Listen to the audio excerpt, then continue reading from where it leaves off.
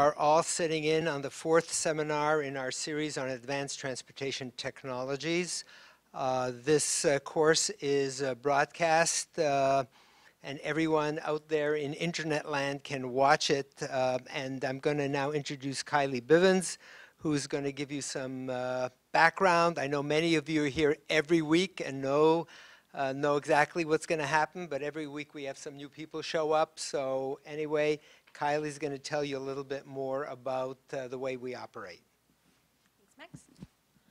As always, this seminar is also being streamed as a webinar, and we are streaming this live on YouTube Live. So for our remote audience, welcome.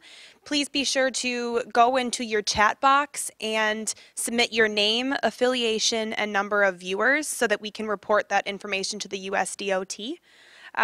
Also, in that same chat box, you will also include your questions, and your questions will be answered at the towards the end of the seminar. And for those of you in the audience, please leave all of your questions to the end.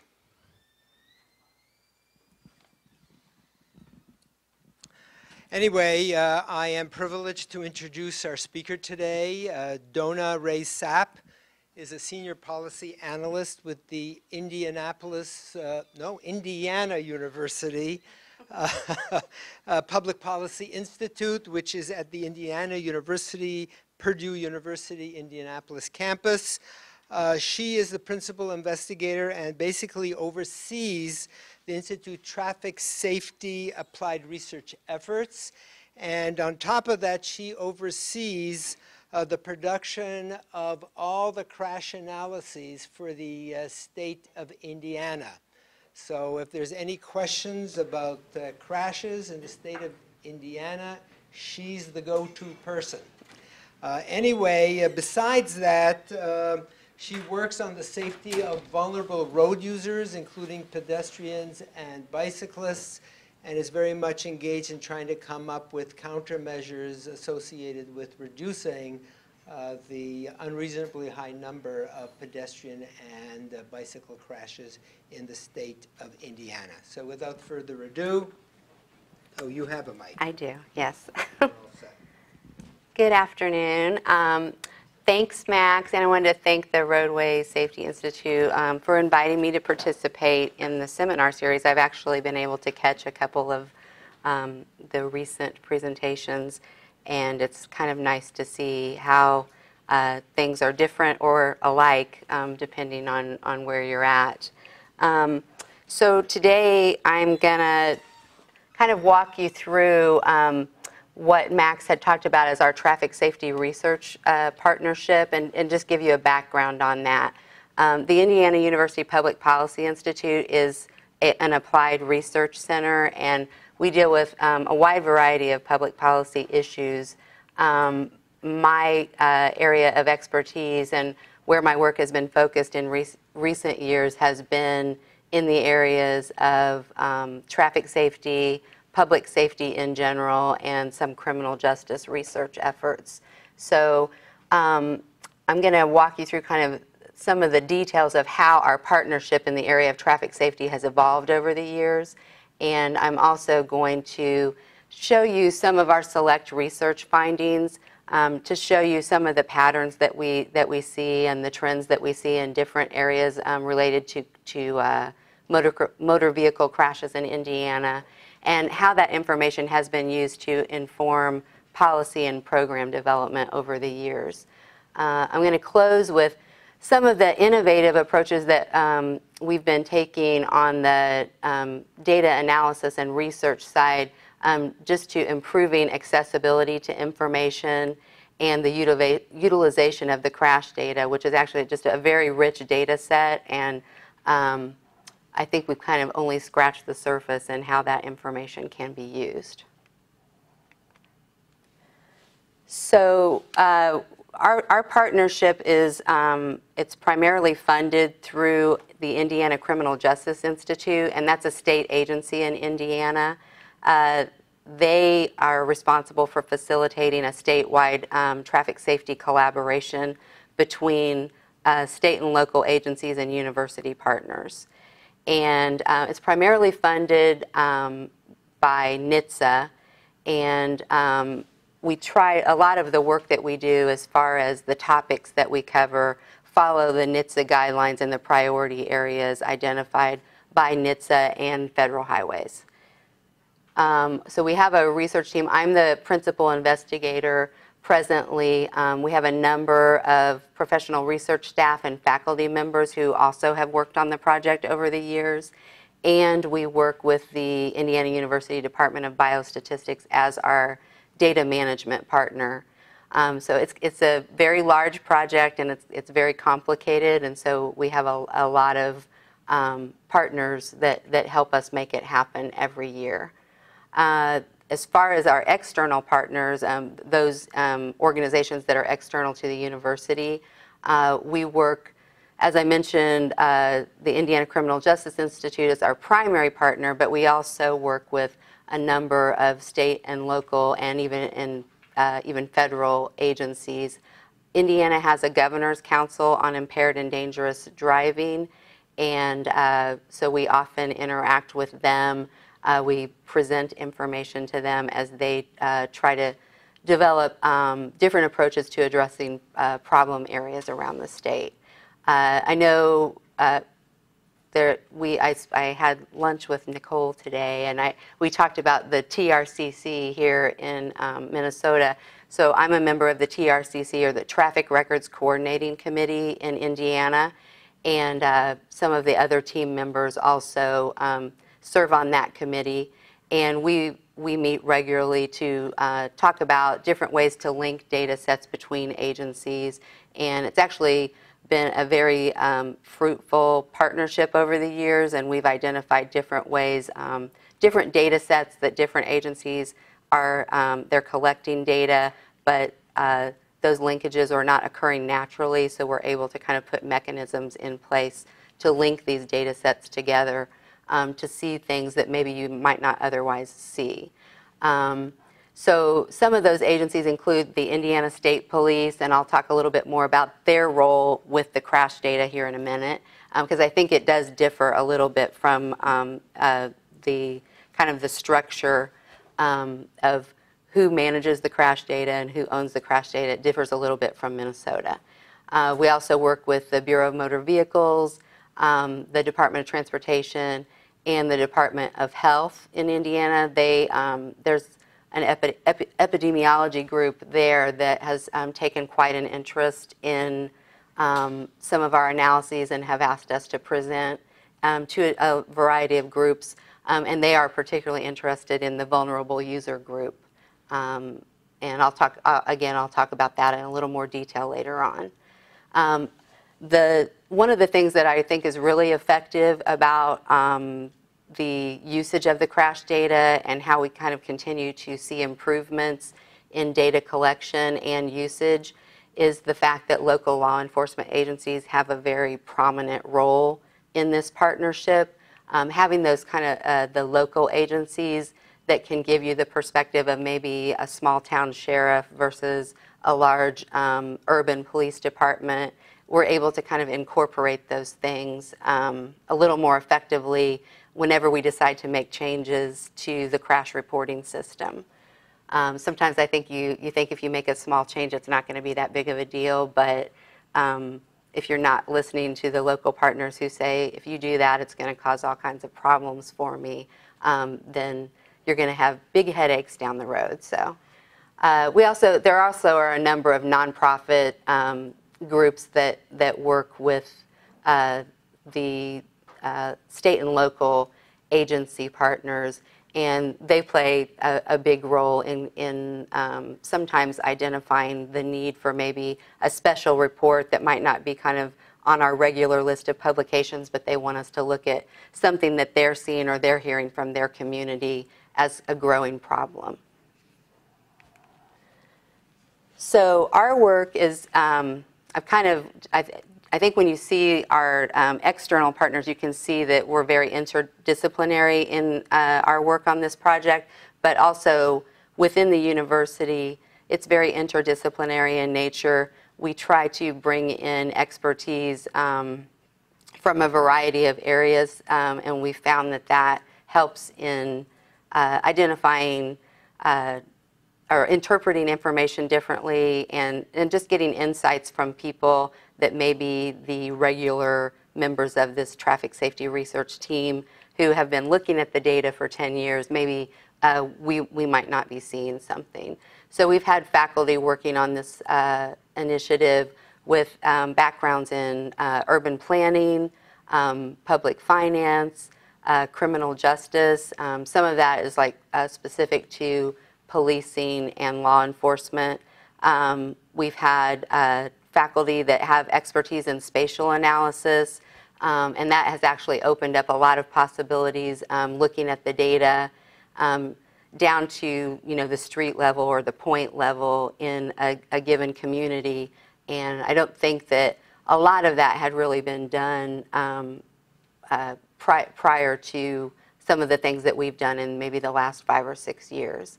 And more recently, we had a faculty member who works a lot in the areas of substance abuse in the state, and he was able to offer a lot of insights because when you're looking at impaired driving, one of the problem areas that we've identified with the crash data is Indiana does a pretty good job of collecting information on alcohol impaired driving, but we've identified there's a need for improvement on the use of other drugs, specifically the prescribed medications, and when people are driving under the influence of those types of drugs. And there's not good data there, but because of some of the insights that we've received from this faculty member, we're able to start pushing members of this partnership that's going to be a target area for future upgrades to the crash database, that we're going to be able to identify ways of improving the collection of that type of information. So just fairly recently, the Indiana Department of Transportation is the agency responsible for developing the Indiana Strategic Highway Safety Plan each year. And fairly recently, they formally adopted the language of the Towards Zero Deaths initiative. I think that some of those things were kind of already in place, but they're moving towards I guess a more formal approach to the priority areas of that initiative. So I think most of the work that we do, because NDOT is more of an engineering perspective, and most of the work that we do on the research that we do on the crash data is really more focused on the enforcement and education portions. So we're kind of more focused on the human behaviors related to crash data and how to impact those. And we work primarily with practitioners in the field that are focused on developing programs and policies that might impact driver behavior, for example.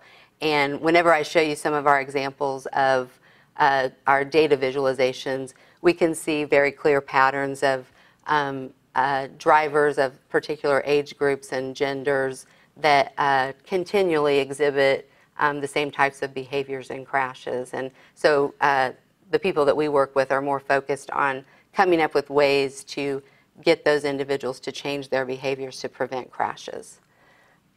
So what we're doing is we drill down. It's a very complex data set. There's a lot of different levels to it, and we're able to kind of drill down and really get to very detailed information in the crash data set. As a researcher, I can tell you, someone who has worked with data on a variety of projects in a variety of fields, this is the best data set that I've ever worked with. It's very, very clean and consistently collected each year. So there's a lot of possibilities and things to look at that we think can kind of get at the causes of crashes, and that's the goal.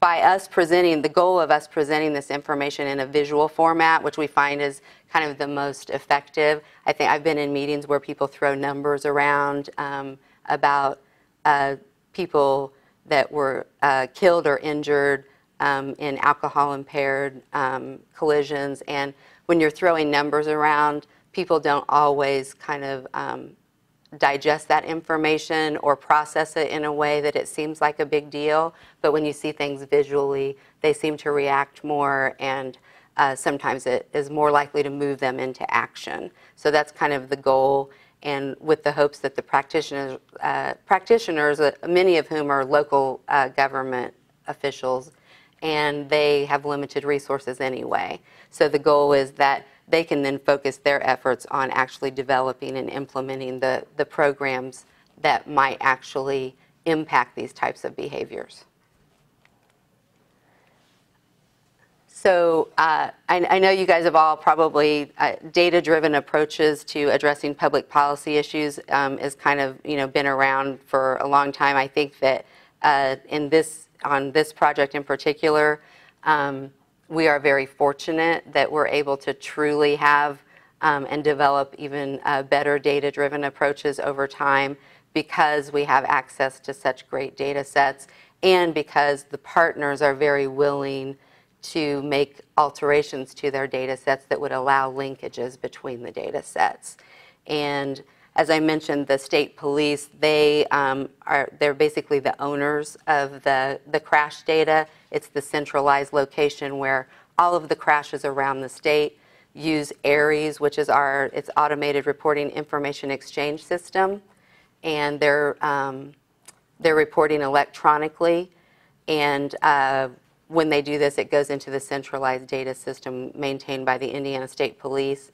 We also have a data agreement with the Bureau of Motor Vehicles. They give us licensed drivers, registered vehicles, and citations, which are used for normalizing the crash data and providing context. But they also, more recently, have given us access to driver history. And I'll give a little bit more detail about that later on as well. But that has been a really great development, because we're able to send them the information about drivers and crashes each year when we receive the data, and then they will send us the driver history back on those drivers and crashes, and we're able to see whether a large portion of drivers that were in collisions that were speed related have a history of speeding violations and things like that. We also get information and data from the DOT, and we have an electronic citation system that's maintained by the Indiana Supreme Court that we have access to. So there's a number of data sets that are very useful in our work beyond just the crash data. So the ARIES crash database, like I said, is maintained by the Indiana State Police. They do have it managed by a private contractor, APRIS, which I think is similar to what is being developed here. I know that Nicole and the roadway safety team, that they have developed a new interface and then I think APRIS will be taking over kind of the management of that. We've had this partnership with APRIS probably for about 10 years, but it was actually a group of individuals that kind of developed a local interface in Indiana that was then bought out by APRIS. So it seems pretty similar to kind of what process is going on here in Minnesota. And we do have a state law in Indiana that mandates that local agencies report, which I think is a good thing, because if they're not, we have the state law that mandates crash reporting. We don't have a law or a mandate on things such as crime reporting. So what happens is all of the local agencies kind of use their own system, and then the data is collected more inconsistently, and it's kind of harder to merge the data sets. So this is just kind of a picture. I know it's difficult, but on the left, just real quick, I just wanted you to see that was the prior paper version of the crash report that we used to use, and we came on about 11 years ago, and over time, they've gotten to the point where nearly all of the agencies in Indiana, if not all of them, are now reporting using the electronic reporting system, and so that has evolved into what you see on the right, which was just a diagram of the relational database. We get about 4 million records annually. the database has over 200 variables in it that we can look at, and it's just a very rich database. So our research process is each year we get, in the spring of each year, we'll get an extract from the Indiana State Police or APRIS, and it goes to our partners in biostatistics. They'll import that into a SQL database that we have, and that allows our analysts to kind of easily query the data. And because it's such a complex database, we need a tool like that that we can select the data that we need instead of always working with these very large data files. We also have, we create specialized functions in the database. Sometimes we might want to combine maybe 2 or 3 variables and get at something more specific. And one of the variables that we created is the census locale, because the crash report only allows officers to pick urban or rural. And a lot of the local partners said that that doesn't really fit because most of the areas in their county might be more suburban. So we used GIS to create buffers around the census urban areas, and we tag each of our crashes as urban, suburban, exurban, or rural. So that's just one example of one of the specialized functions that we've created within the database. So once our research team starts querying and analyzing the data, everyone's kind of assigned different topics to cover, but then we create a set of data visualizations that I'm going to start showing you now that we think, again, the visual representation of the data is what really has more of an impact on people, and we're able to present that information at formal presentations in public, in our reports. We've done infographics for community partners that have asked us to for specific things. Maybe they have a public awareness campaign and they want a specialized infographic for that campaign. And so the goal is to help with that, and also to help law enforcement make sure they have the information they need when they're planning these targeted enforcement campaigns. And then sometimes they need to apply for funding to support those campaigns, and a lot of times those funding applications will require some of the information that we're providing to them. The reports that we produce regularly each year, just real quick, we have some fact sheets that are, again, follow the NHTSA guidelines. That's alcohol or impaired driving, child passenger safety, dangerous driving. I'll come back to that just in a second. Non-motorists, which is the bicyclists and pedestrians. We also have animal-drawn vehicle operators. Those numbers are pretty small generally, but we do have a couple of areas in Indiana that still have a fairly large Amish population. So we do occasionally get requests for information on animal-drawn vehicle operators and crashes. Motorcycles, occupant protection or seatbelt usage, and trucks, which is basically commercial vehicles or the large trucks, and then young drivers. The county municipality book that we do each year is something, Indiana has 92 counties, and we have a section at the front of that book that actually has a series of maps and tables where counties can compare themselves to other counties with rates of impaired driving or seatbelt usage or motorcycle crashes. And then beyond that, each county will have a 2-page summary of the numbers specific to their county by municipality within their county. And again, the goal is to inform public policy and changes to policy and programs through this research. And our results are presented to a variety of groups, and some of those were some of the groups that I mentioned earlier, and representatives, some of the committees that are representatives from some of the groups that I mentioned earlier from state and local agencies primarily. So now I'm going to get into some of, hopefully, the fun stuff where you can see some of the data visualizations and see the types of things that we're able to visualize with this really complicated data set. So this first chart here is something that I think probably most people know because We know that young males have higher insurance rates than anybody else usually. So this is kind of intuitive, but if you look at this, this chart shows 5 years, a 5-year trend for male and female drivers by age group, and that's engaged in dangerous driving behavior. I mentioned that earlier. We have a special definition for dangerous driving that's specific to Indiana law. It involves speeding, something that is aggressive driving, would be reckless driving, disregarding a signal. So, but you can see clearly across all 5 years, the higher percentage of drivers involved in those types of behaviors are the young males under the age of 34. And usually, really even under the age of 25 is where it's primarily focused. Young female drivers are also more likely to be engaged in dangerous driving behavior, so it does seem to decrease with age and probably experience of the driver, but this is a pattern that we see consistently year after year. So,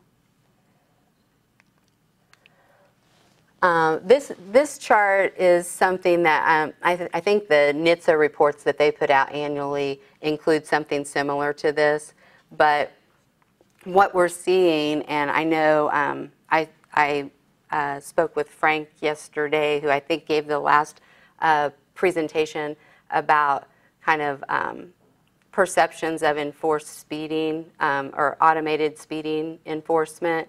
I think that some behaviors like that maybe are still kind of not viewed as that big of a problem. I think mostly most states have done a pretty good job of making seatbelt use perceived as being very important. It's not something that a lot of people ignore anymore. So if you see the top line, the overall seatbelt usage rate in collisions in Indiana consistently has been very high. It's over 90% typically in crashes. And I think if you look at seatbelt surveys in Indiana, which are all individuals, not just those in crashes, it's even higher than that, closer to 94, 95%.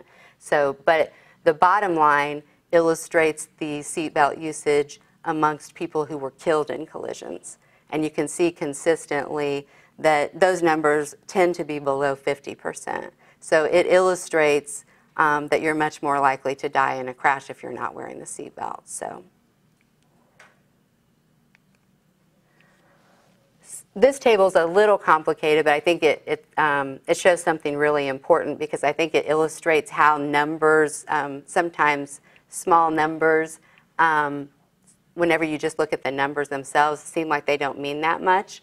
But the table shows the 4 different passenger vehicle types that we look at, which is passenger cars, pickup trucks, SUVs, and vans. And when you look at the top half of the table, shows you those in crashes who were restrained or wearing seat belts, and it tells you their injury type. And then the bottom half shows you people in crashes who were not restrained or were not wearing a seat belt by their injury type. If you just look at the straight numbers, it looks like 0.1% of people who were wearing seat belts were killed in collisions, which is a very small number. But only 1% of people who were not wearing a seatbelt were killed. Again, it looks like a very small number. But if you look at the overall number of people killed in both groups is very close, 189 to 195. But look at the number on the top. The total number we're looking at in restrained is over 200,000, and then the bottom number is only 19,000. So the number there on the bottom is what we use, is we calculate relative risk of a fatal injury in a crash. And it shows that if you're not wearing a seatbelt in a passenger car in a collision, that you are 10 times more likely to die in that crash than if you were wearing a seatbelt. So the relative risk number actually kind of is a more powerful message than just kind of looking at the raw numbers. You can also see, for example, pickup trucks, you're 14 times more likely to die in a crash if you're not wearing a seatbelt.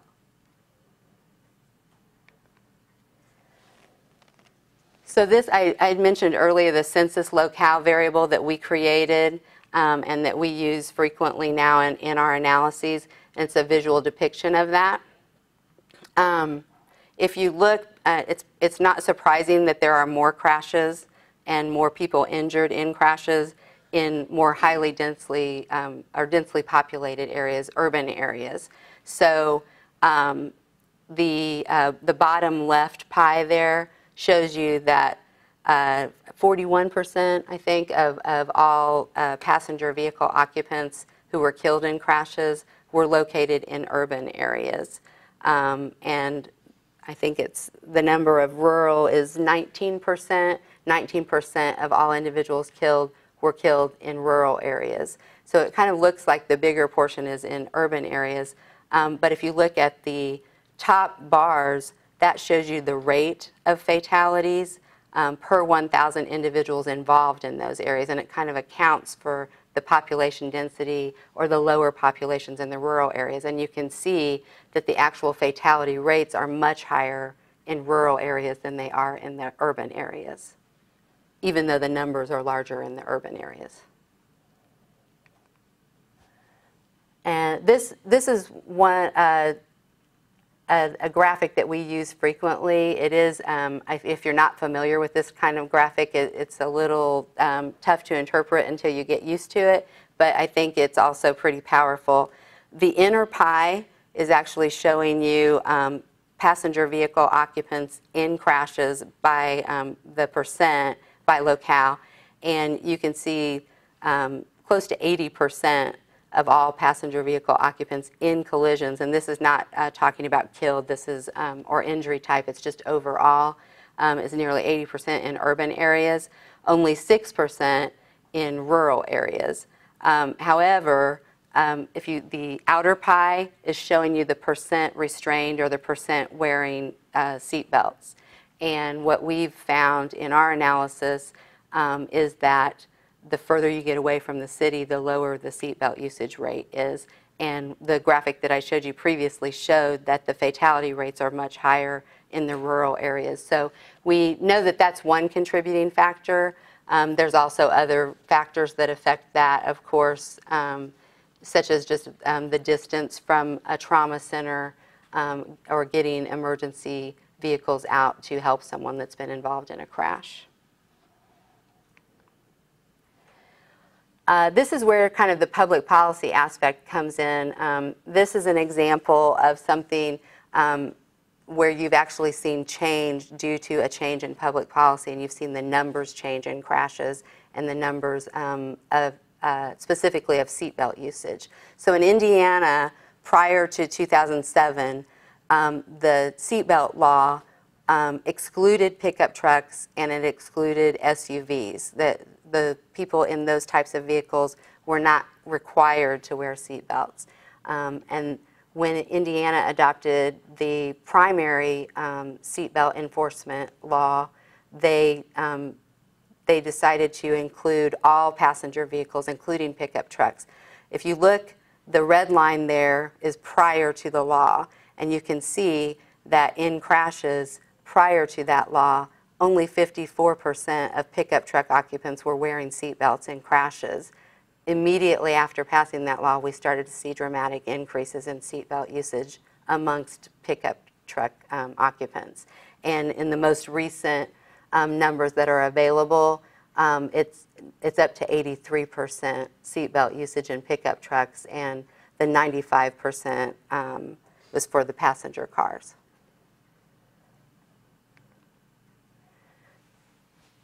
This is something that's interesting because we haven't really totally figured out why this happens, but this is a map of Indiana by county, and these maps are showing rates of different things and different characteristics of crashes. So there are some things that we know that are just kind of common sense. If I showed you a map of deer-involved collisions in Indiana, geographically, obviously you would see more deer collisions in the far northern parts of the state and the southern parts of the state that have more forested areas and kind of less developed areas, and you see that consistently. The same thing with motorcycles, because we know that motorcyclists like to go to areas that where there are more parks, more trees, and just more scenic areas. So we see more motorcycle collisions in those areas. These are a little bit harder to understand because these are direct behaviors of people involved in crashes. And if you look at the left map, that illustrates the percent of speeding collisions or collisions that involved a driver who was speeding by county. And the dark gray and the red counties are those that fell above the median rate for speeding collisions. And you can see they're all clustered in the northern parts of the state with a few exceptions down to the south. The map on the right, on the other hand, shows the seatbelt usage rate in collisions, for occupants in collisions by county. And in that instance, you see clusters of individuals not wearing seatbelts in crashes in the southern part of the state.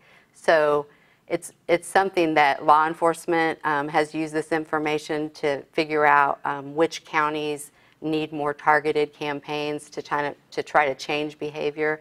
But obviously the people in southern Indiana don't like to be told to wear a seatbelt, and the people in northern Indiana don't like to be told how fast they can drive. But it is helpful. It's also helpful for the funding agencies who, whenever they have funding available to address a particular topic, like a goal of increasing seatbelt usage, they're able to kind of target the counties that they think have the biggest problems.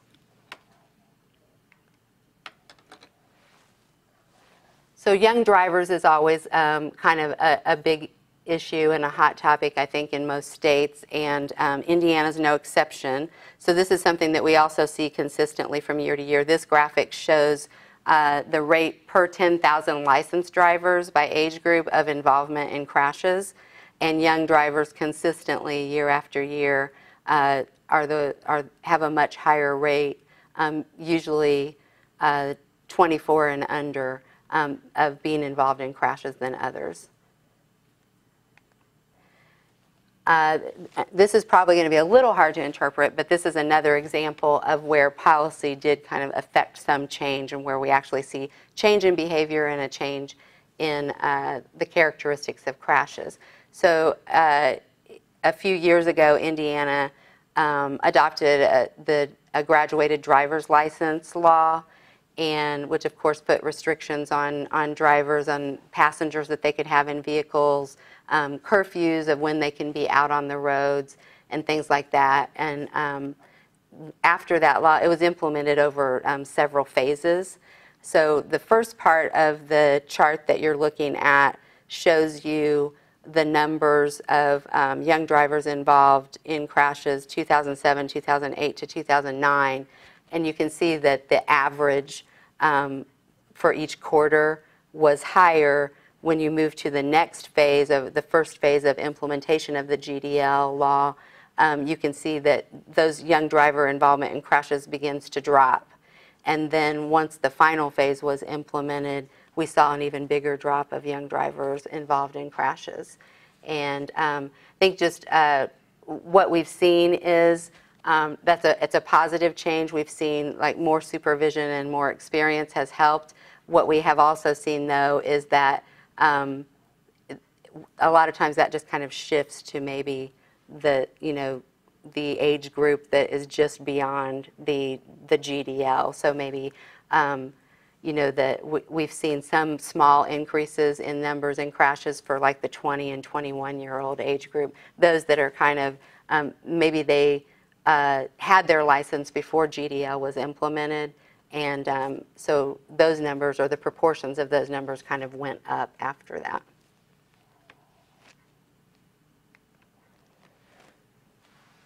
Okay, I'm just going to go through just a few things. This is kind of the final area that I wanted to address, but the data visualizations that I've shown are they're typical. They're things that we do across all topical areas, but there are things that we tried to develop some different approaches and different ways of linking data that has proven useful over the last several years. So I'm just going to go through a few examples of that.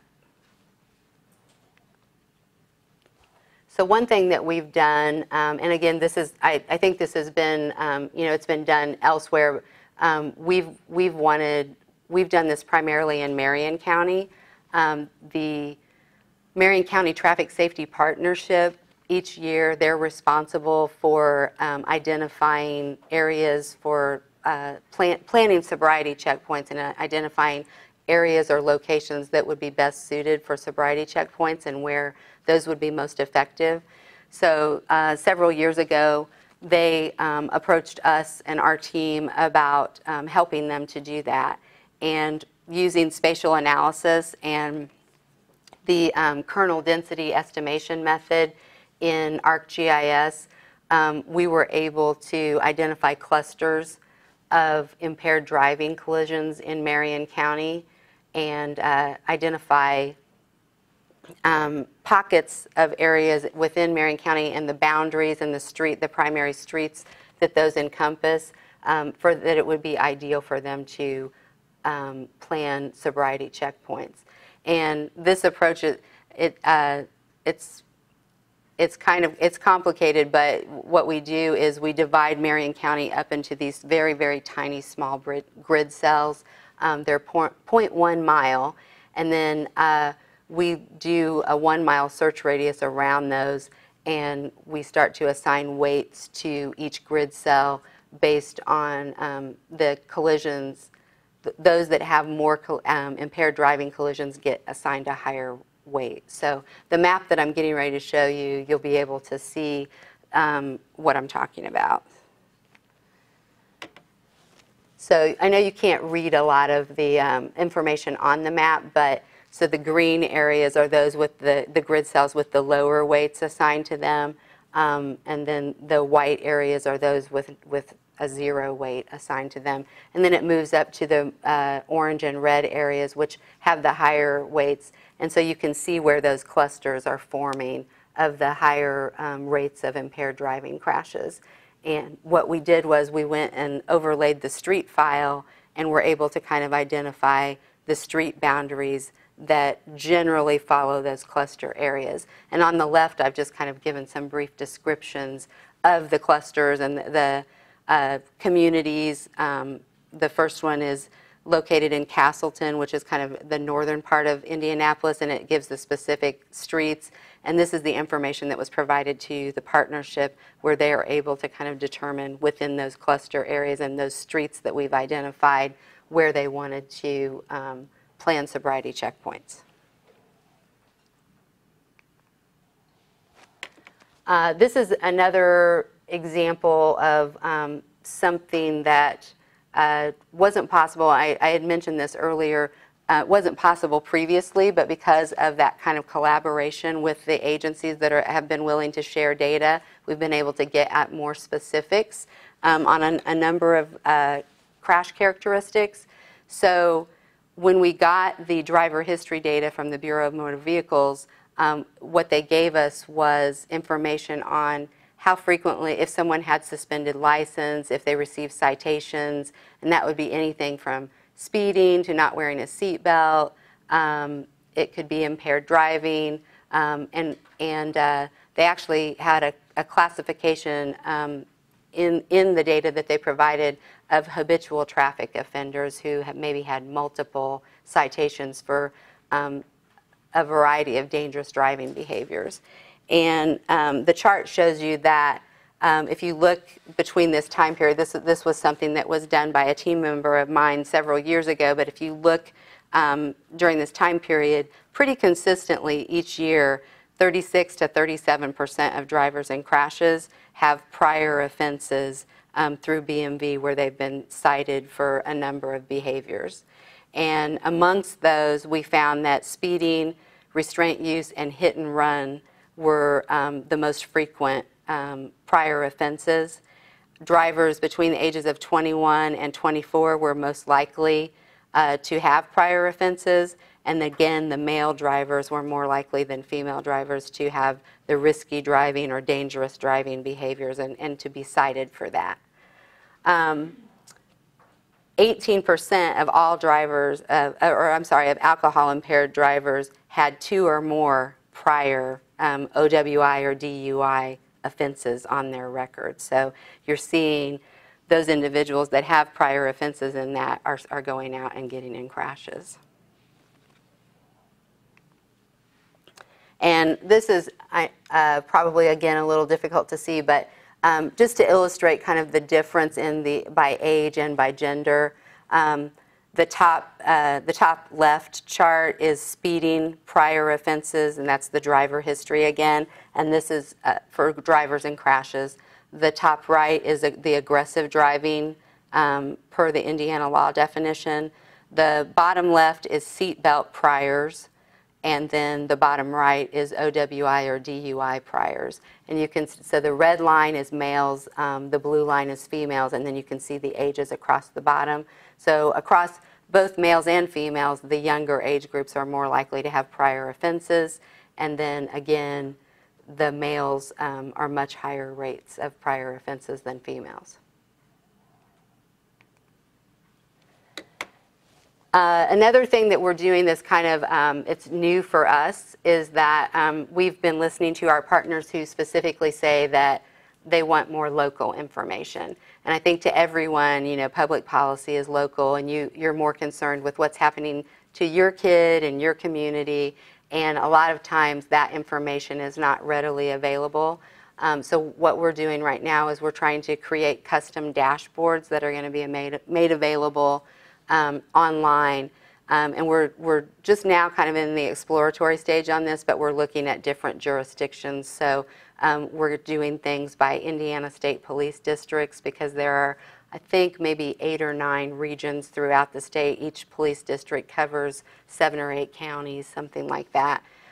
We have local law enforcement liaisons, and they have regions that they cover. Of course, we're going to do things at the county level, and then we've had some legislators talk about that they would like to see this type of information for their legislative districts as well. And then municipal police have their own jurisdictions. So we're kind of anxious to get into this. We've done a few test dashboards and shown them to different groups, and they've been impressed by those. So that's something that will probably become a lot more visible as one of our deliverables each year over the next year or so. And finally, this is because we've had such a focus on bicyclists and pedestrians, especially in Marion County, which is the core county in Indianapolis. We are starting to look at ways of addressing some deficiencies in the data that's available to look at this issue. And Indiana's is probably more than a little behind Minnesota in this area as far as developing infrastructure for alternate modes of transportation, such as walking and bicycling. But over the last 10 to 15 years, there's been a significant investment in doing that in communities around the state. So this map actually shows you in Marion County in Indianapolis, which is one of the main counties that has invested most significantly in bicycle and pedestrian infrastructure. Between 2005 and 2015, you can see the number of bicyclists involved in crashes has grown pretty significantly. And we can start to see the clusters of where that's happening.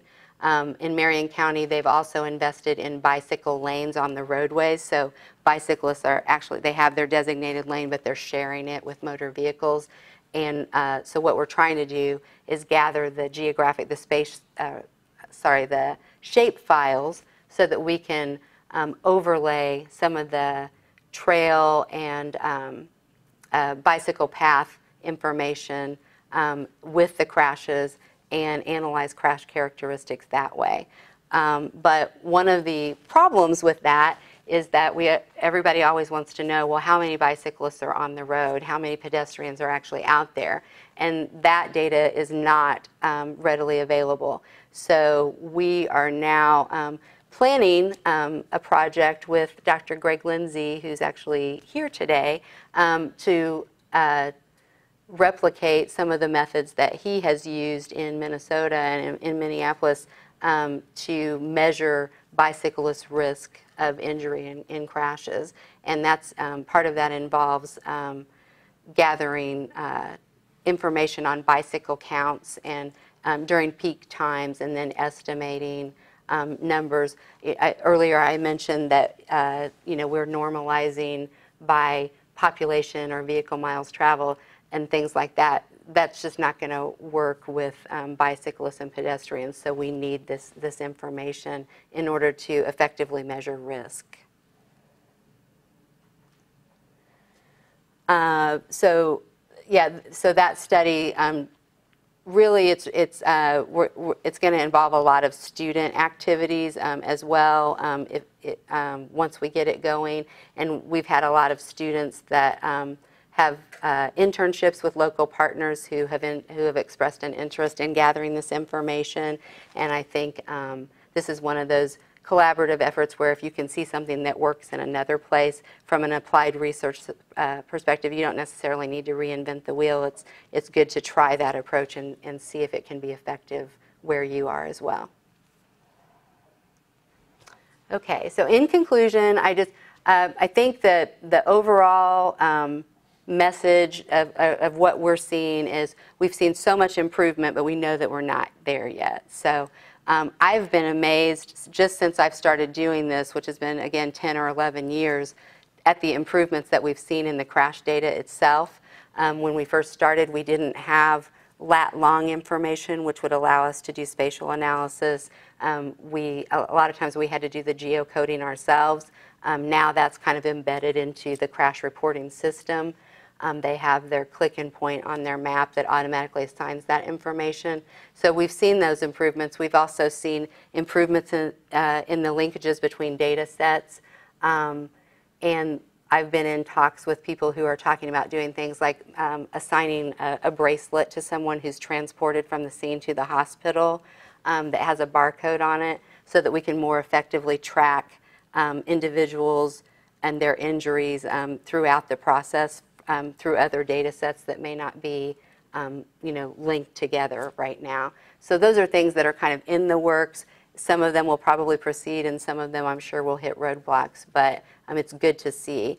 But one of the things that I think definitely needs more work is I've illustrated kind of these consistent patterns that we see, like, for example, with young male drivers, or in Indiana, those geographic areas that consistently don't wear their seatbelts or they're speeding while they're driving, is to look at more targeted approaches and I guess new approaches, innovative approaches to addressing that problem. Because if we're seeing those consistent patterns year after year, then it kind of tells you that the approaches to addressing those problems could use some improvement. So my hope is that that will be kind of the next phase in this partnership in Indiana, is that we will be moving towards actions to actually see changes in some of these behaviors. So.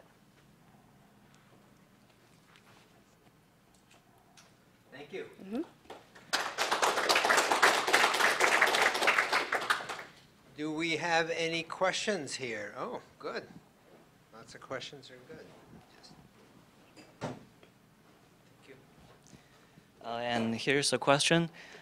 Just in the driver history of prior offenses, in that chart, you said that young drivers tend to behave the traffic offender. Mm-hmm. So the question is, why there's a peak in the age of 21 to 24, but Mm-hmm. not in the age of 60 to 20?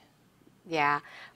Specifically in that's actually a good question, but probably what you're seeing there is just the fact that the younger drivers don't have a driving history because they just got their licenses. So the 15, 16, 17-year-olds, they may have higher rates than overall, but because they've been driving for less time, they may not be as likely to have priors as the 20 to 21 to 24-year-olds. Is that answering your question? Yeah, thank you. Okay. Uh-huh. So my question was similar. I was curious why, as drivers got older, their probability of having a prior offense didn't increase? Yeah, I think, so usually with more experience, I think drivers overall tend to become safer. They tend to be a little more cautious and be more familiar with the laws and things like that.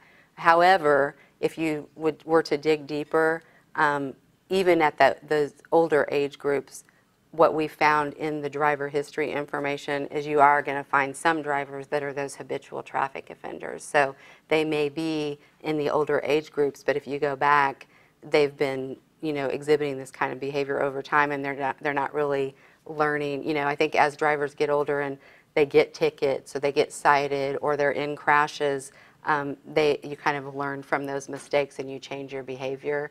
But there are definitely individuals that are habitual traffic offenders in the older age group.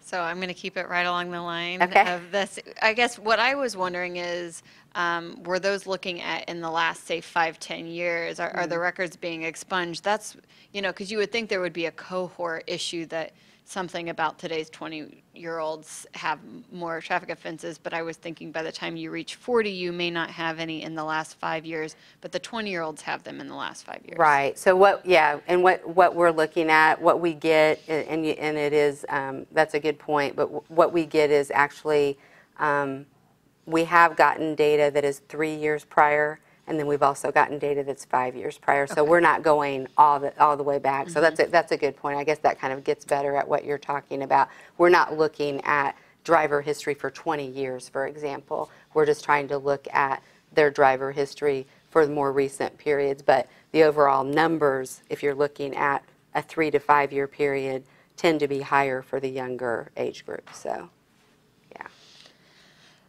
So this is getting like really deep in the data, Okay. and I'm not sure how much insight, but MUC keeps expanding. So for everyone in the audience, MUC is the Model Minimum Uniform Crash Criterion, so that's set by the federal standards, and they keep asking more and more and more of law enforcement officers to document, and we can get more intelligent on the interface side to try to make it easier and seem less sort of laborious.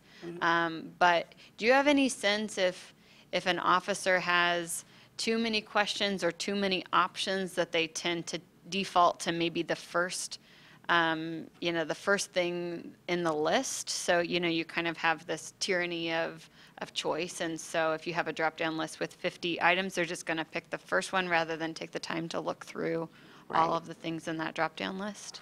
Actually, yes. And I think I spoke with you a little bit about this earlier, but I think there's more detail to be offered. Some of the fields in the crash database, we as analysts can see the data is not as clean, and one of the areas is like the primary factor or the event fields.